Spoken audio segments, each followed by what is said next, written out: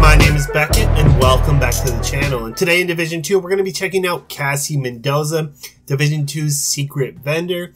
Now if you don't know how to find her, you have to first locate the snitch. Now if you are having trouble finding them, if you stick around past the loot, I will show you a couple locations where I always find the snitch.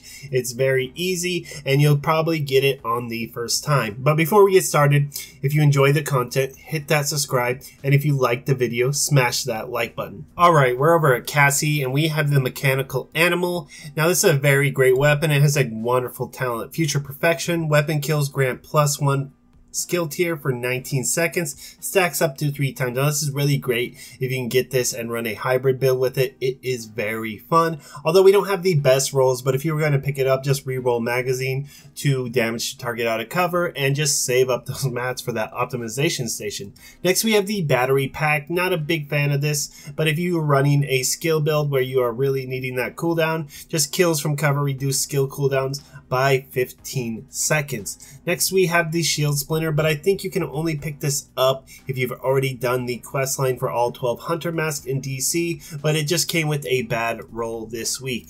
Next we have the True Patriot backpack. Mid-tier roll, just go ahead and find a better one out in the world, as well as Negotiator's Dilemma, another mid-tier roll. I would just suggest farming this out in the open world. And to be honest, the chest piece isn't that great. Keeping 5 marks at all times is kind of a challenge unless you're in a legendary setting.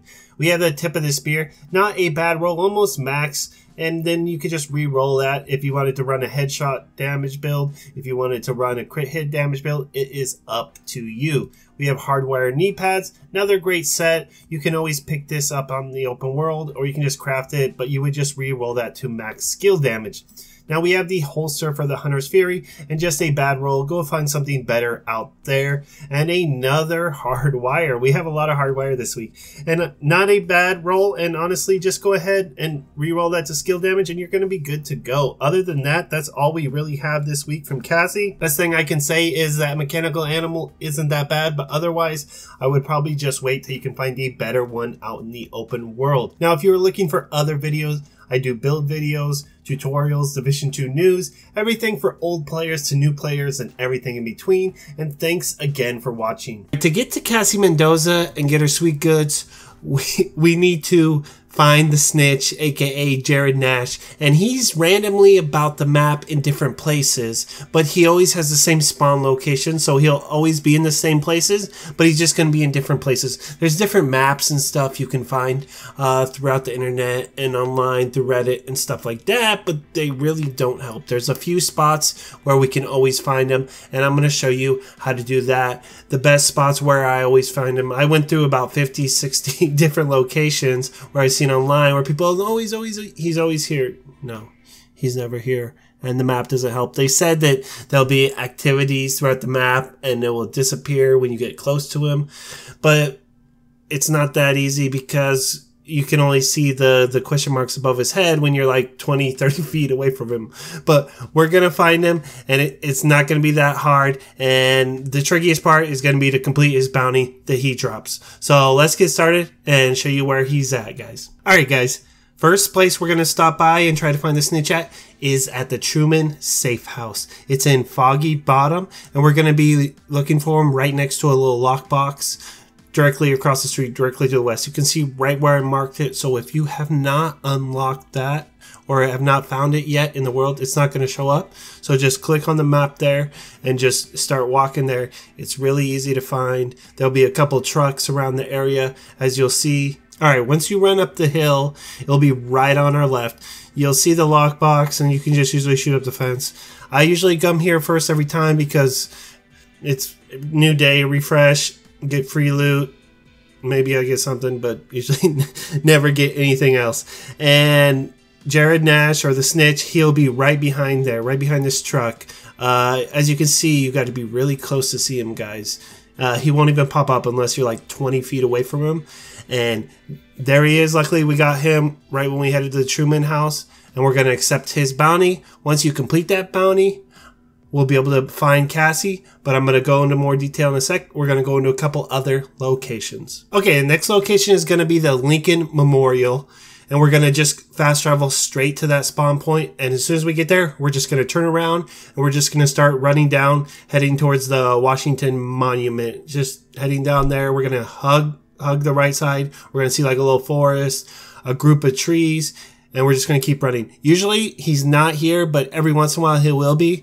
One thing to note is if he's in combat or there's any like fighting NPCs fighting with each other around the map, we're not going to be able to find him. But today he was here. Usually when there's nobody here, he'll always be here. But if there's just one NPC, just one dude hanging out, he gets skittish and he runs away. I think it's just part of it. If there's any combat, he just won't spawn in.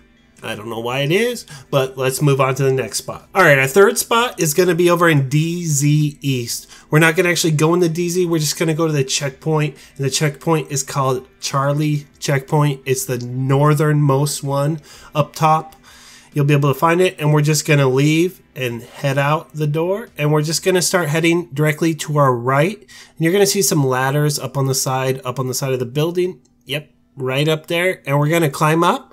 And he's going to be up inside these office buildings. Usually would probably be able to see him right now if he was there, but I don't think he is there this time. So hopefully he's there next time, but I usually don't find him here, but every once in a while you get lucky and it's a really close spot. All right, guys, we are on the final spot, and this is probably the best spot to find the snitch any time of the week. If you come here Tuesday, right when the servers reset, I almost find him here every single time. Sometimes I'll just log out and come back to the spot, and it's really easy to find him. So we are heading to 1040 Safe House, and we are going to be going out the southeast exit today. And it's really hard to miss. This guy's really easy to find and almost there probably 90% of the time. I'd say 9 out of 10 times I come to look for him, he is here. So I would always check here. I just like to check the Truman house just because, you know, there's always loot. So we're just going to head out of the southeast exit and just run straight ahead, going down this windy little path, and we're going to end up taking our left. I ended up taking a little detour because I have tunnel vision and I can't stay on track at all. So we'll head back, but when we go down that path, we're just going to head left, and we're just going to go straight ahead, and we're going to take our very next left, and you'll just see a little gate, and you'll run through, and we're going to run through all the way to the end, and eventually you'll see that little green triangle over his head, and he's back here, and there's a weapon box that you can open too, and you'll see him there, and we're just going to accept his bounty, and we're going to grab it. If you already did the bounty, great. And you just got to go and head over to Cassie.